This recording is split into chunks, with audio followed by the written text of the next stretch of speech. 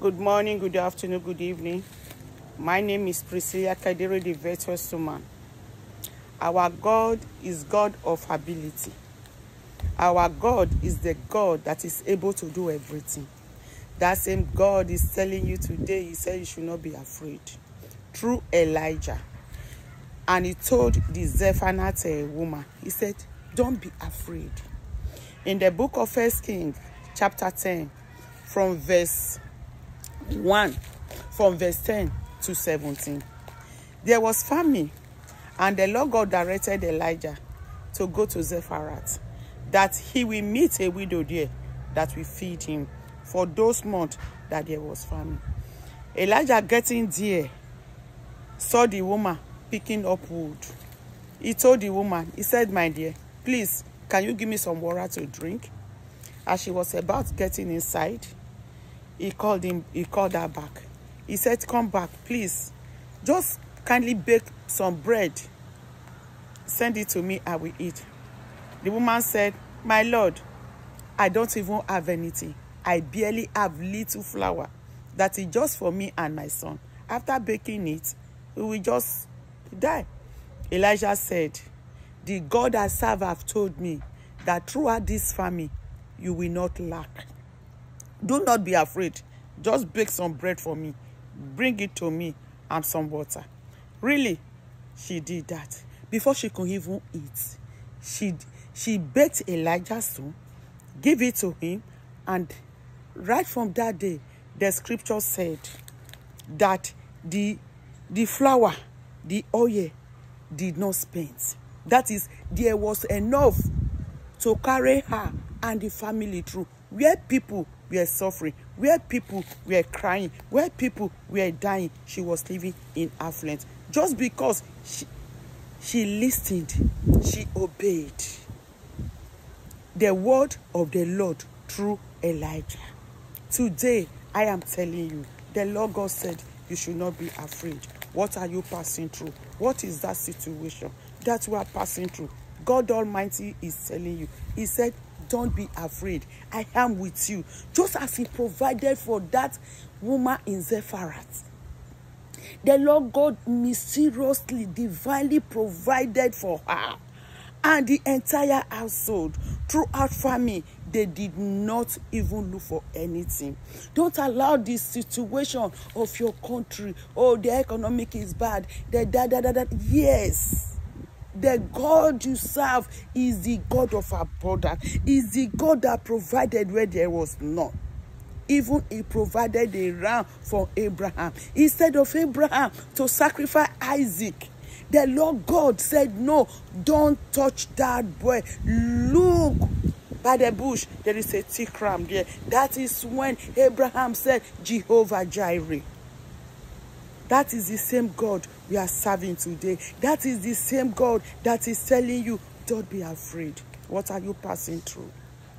Is your marriage want to be in shambles? The Lord God said, don't be afraid. Just bring it before God Almighty and he will see you through. Is it your children? Is it your health? What is it that is taking away your peace? The Lord God said, don't be afraid. Just like what he told the woman, that widow in Zarephath through Elijah. He said, don't be afraid. Don't be afraid of anything. Put your hope and trust in God. The Lord God, he said, even when the world is turning upside down, the children should look unto him because he is the Alpha and the Omega. He is the beginning and the end. He is the one that can move mountains. He is the one that can direct the undirectable. He is the pilot of our life. The Lord God is telling you today, don't be afraid. Look unto him. Look unto Jesus. Say, Jesus, this is my situation. This is what I'm passing through. There is no general without a scar. If you are a child of God, let me tell you, you cannot be a general without a scar. That is why the Lord God said we should pick up our cross and follow him daily. Listen to God. Listen to God. The Lord God is telling you, don't be afraid. Don't panic for nothing. Even when you see that the ground is about to open up its mouth. Just have faith in God. Say, Father, you said I should believe in you. Those that believe in you, they can never be disappointed. And I know as a child of God, I will not be disappointed. Shadrach, Meshach, and Abednego, when they were facing the burning furnace, he said, my dear Lord, even though when our Lord will fail us, we will not bow before you. Because of the trust they have in God, they didn't bow. And the Lord God delivered them from the burning furnace. The scripture says when they put them inside, the burning furnace now turned to air condition for them. It becomes very cool. And they were singing praises. The king said, oh, I thought I put 3 men inside, but I can see the 4th man look like the Son of Man, who is Jesus Christ. Don't be afraid. The Lord God said you should not be afraid. Don't be afraid of the situation. Don't be afraid of the present, because He is the pilot of your life and He's going to see you through in the name of Jesus Christ. There is nothing our God cannot do. Our God is mighty man in battle. He's a great I am that I am. He's the one that says yes, and that yes is yes. When the Lord God blesses you, nobody can curse you. When the Lord God opens the door, nobody can close it. That God is telling you, He said, don't be afraid. Even when there is nothing on your table, believe God. Say, Father, wherever I don't know you are going to bless me with, tonight I will eat and I will have surplus. Elisha told that king's servant, when the prophet, he said, tomorrow there will be more. He said, there will be more than enough. He said, who told them they cannot even send it into it? Miraculously, and God provided. Because he did not believe, he did not eat out of the abundance, out of this poor. That is the same thing I'm telling you today. Our King is a mighty one. Our King is the one that is the Otokinadu.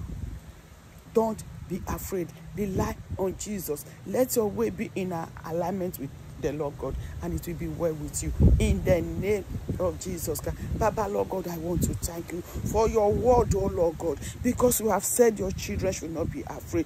Baba, Lord God, give them the faith that moves mountains. Give them the faith that will not shake them. Give them the faith that no matter, even though when the world is closing in, let them be afraid of the world, but they should have faith and know that you are the God that will see us through in the name of Jesus Christ.